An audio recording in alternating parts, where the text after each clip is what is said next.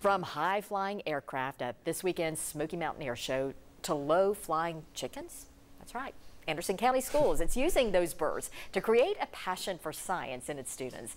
10 News reporter Vinay Simlat here to explain for us. Tell us about these chickens, Vinay. Robin, don't you wish you had a class like this in high school? Clinton High School, it's one of 88 schools with the STEM designation in Tennessee, and it's one of the largest to get that because of classes like this.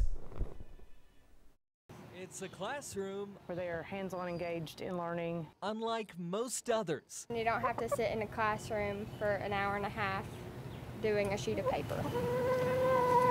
Chicken farming at Clinton High School.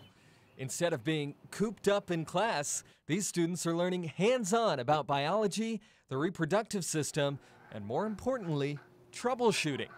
The first round of eggs didn't totally work. So they took another crack at it. How can we build the theory of those classes into applications that students can do with hands-on projects? Clinton High School STEM coordinator Amy Haney hopes classes like this hatch a passion for science within her students.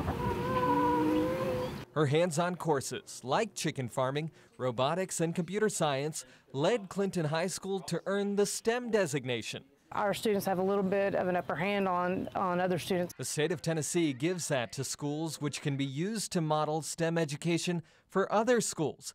And more importantly, students see the reasons behind what they're learning in class. And ultimately, students are seeing a relevance back in their high school education that they weren't seeing before. As for the age-old question of what came first,